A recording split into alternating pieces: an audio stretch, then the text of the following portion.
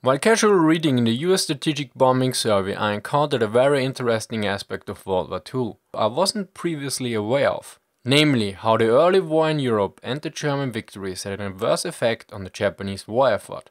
Now, how could the war in Europe affect the Japanese? Well, as you can see on the map, although there's a large distance, there is also a visible connection, the sea. Now the next step is to know about the Japanese dependence on trade. The Japanese home islands lacked most raw materials in either number or adequate quality besides coal.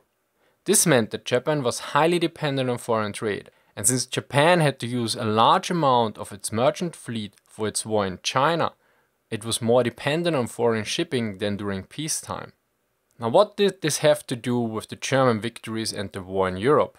Well, Germany was fighting the British, which had the largest merchant navy in the world at that time.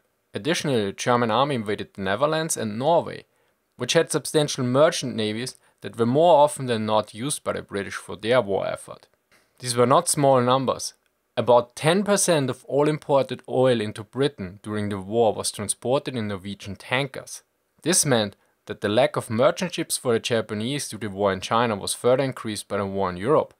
Just for 1939, this meant that in 3 months the total ship tonnage of all nations in the Far Eastern waters dropped from 4,500,000 tons to 3,200,000 tons, the remainder being almost entirely Japanese. In the spring of 1940, the German invasion of Denmark and Norway resulted in the removal by Britain of almost all the few remaining Scandinavian ships in the Far East. Here are some numbers to show you how much the distribution of the Japanese merchant navy changed from 1929 to 1941 due to the war in China and the war in Europe.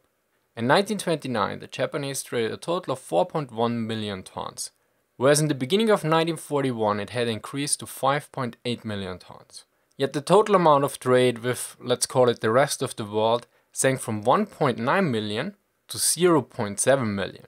Whereas the trade with the South Sea area went from 0.2 million to 0.9 million.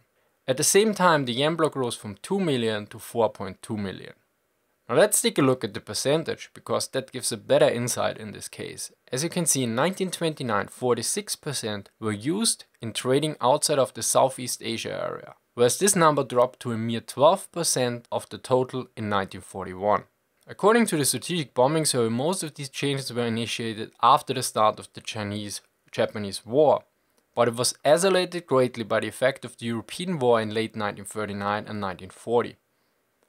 In 1937, the Japanese carried about 54% of foreign trade within their own merchant fleet. Yet, in 1940, this number was already at over 65%. In short, the already overstretched Japanese supply lines were further burdened by the war in Europe.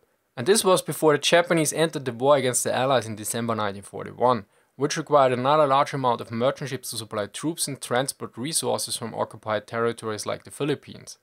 It is important to note that the war in Europe just worsened the situation for the Japanese. And the main motivation with this video is to show you an aspect of interdependency and the global nature of the Second World War that might be easily missed.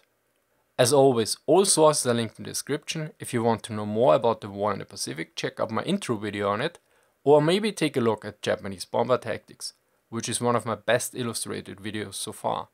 Thank you for watching, and see you next time.